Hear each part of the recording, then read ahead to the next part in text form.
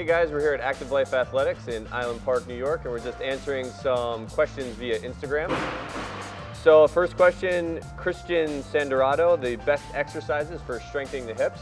The question to that will be, depends on what angle you want to strengthen your hips in. But overall, squats, deadlifts, lunges, and carries are going to do a great job at strengthening your hips, as well as sled pushes and pulls.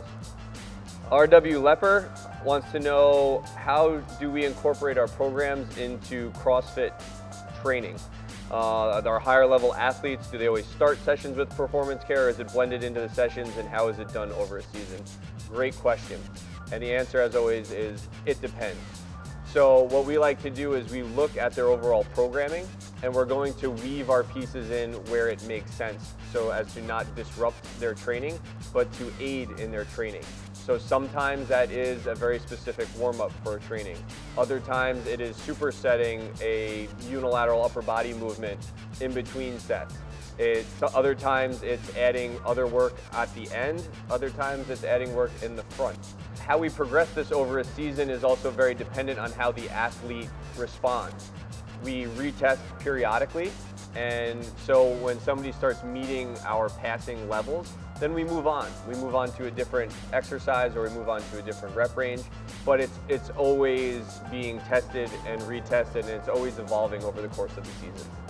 Larry the active intern wants to know the best drills and practices for increasing mandibular endurance. Ask your mom. Steph913S asks, I have sciatic pain. What works or helps? I'm working out, just not lower body, and doing 3 sessions of acupuncture. It's a slow process. I want to be fixed ASAP. Any tips? So sciatic pain is very complicated. Typically, sciatic symptoms, if you rest and don't do anything to aggravate it, will subside in 7 to 10 days. That is most sciatic symptoms. If you're doing something through your daily life, whether it's standing too much, sitting too much, doing an exercise that is causing more irritation to the disc or the nerve itself, that 7 to 10 days will turn into a much longer process. So I would have to know when it started. I have to know everything you're doing in order to answer this specifically, but typically getting some adhesion release to your sciatic nerve will help, as well as heating and resting that lower back area. Again, this is most of the time. Not everybody does well with heat, but we find that heat helps more than ice as far as recovery is concerned. Jared Wayne Stevens wants to know, how did he get so good looking? It's all about the balance. I think you answered your own question right there. It's all about structural balance work. Ryan Candies is asking, I'm trying to improve my push jerks and stability at the top. Thoracic mobility are my biggest limiters, along with a little pain in the rear delt area. Any thoughts on how to improve these areas? So first thing, to improve thoracic mobility, finding some thoracic mobility drills like quadruped thoracic extension is a great drill for improving that and hitting that on a daily basis. Also incorporating behind the neck presses will also drive a little bit more external rotation and thoracic extension. Another great exercise is accumulating time in a handstand. Just against the wall, you don't have to do it freestanding, but getting yourself up there against the wall and accumulating time in that position will start to build some strength and mobility through your shoulders, and we've seen it help a lot with people improving their jerks. F913S asks, I have sciatic pain, what works? Still working out, just not lower body, 3 sections of acupuncture. It's a slow process, I want to be fixed ASAP. Any tips?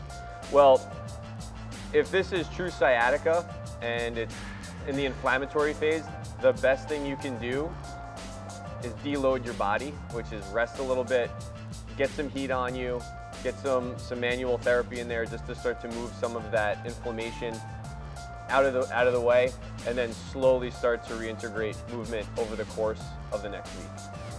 So INRC1990 is saying he has groin pain from long drives.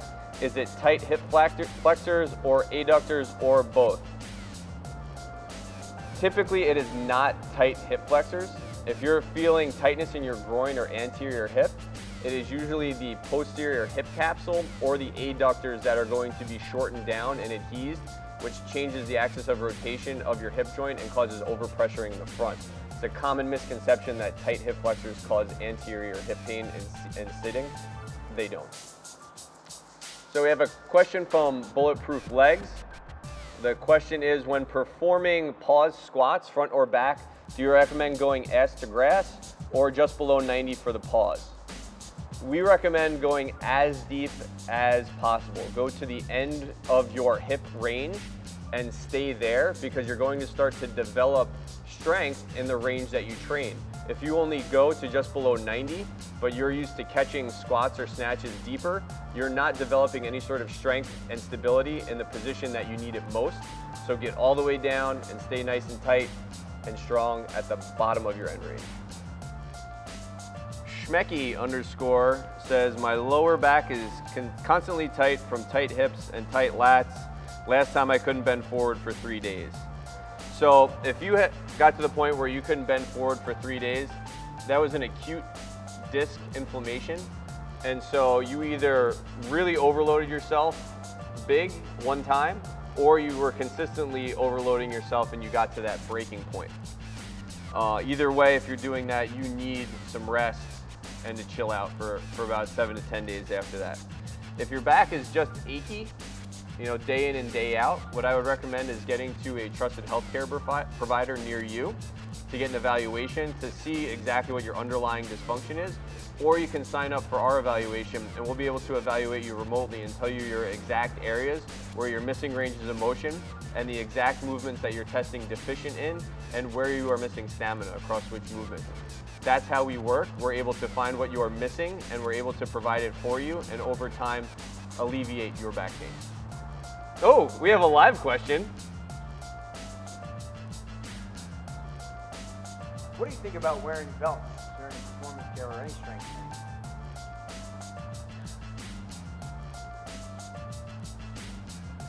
Belts can be helpful if you know how to use them and you're going heavy. It is not something, however, that we recommend people wearing on a daily basis, especially during Metcons or especially during their lower percentage lifts. If you're relying on a belt during lower percentage lifts, you're really just masking some dysfunction and trying to hide some amount of dysfunction in your body, and you should really take care of the underlying dysfunction and not just strap a belt on. All right, guys, thanks for sending in your questions. Keep them coming. We will get to them again in the future. We always like interacting with you guys as there's lots of questions out there, especially regarding pain and training. Just so you guys know, if you do become a member of any one of our Bulletproof programs, there is a question and answer forum where we're able to answer your questions on a more specific basis, and we're able to analyze your videos and help you out on a daily basis. So for now, it's Dr. Jeremy from The Active Life. Keep the questions coming. That's all, folks.